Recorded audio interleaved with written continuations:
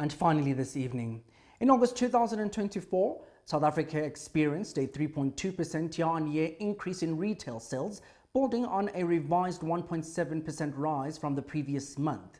This marks the sixth month of continuous growth in the retail sector, showcasing a stronger upward trend. Furthermore, the general dealer sector was the primary driver of this growth, with a notable 4.6% increase, contributing 2.1 percentage points. Additionally, retail trade sales rose by 3.0% from the 3 months ending in August 2024, and that's compared to the same period last year. Standard Bank economist Shireen Damalingam provides an overview on the recent results. Retail sales volumes overshot expectations in August, coming in at 3.2% year-on-year, after having increased by a downwardly revised increase of 1.7% year-on-year in July.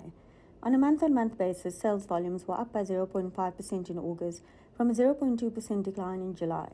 The improved trend in real retail sales growth, as well as the recovery in the Consumer Confidence Index, are encouraging signs that the improvement that we've long expected in the second half of this year is underway.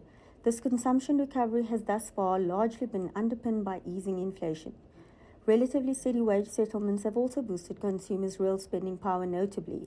We continue to expect consumers to benefit from inflation and interest rate relief in the latter half of this year.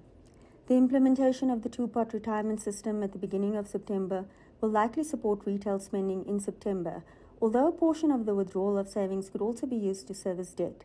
The SARB signaled yesterday at its monetary policy review that it is confident on the outlook for inflation and economic growth.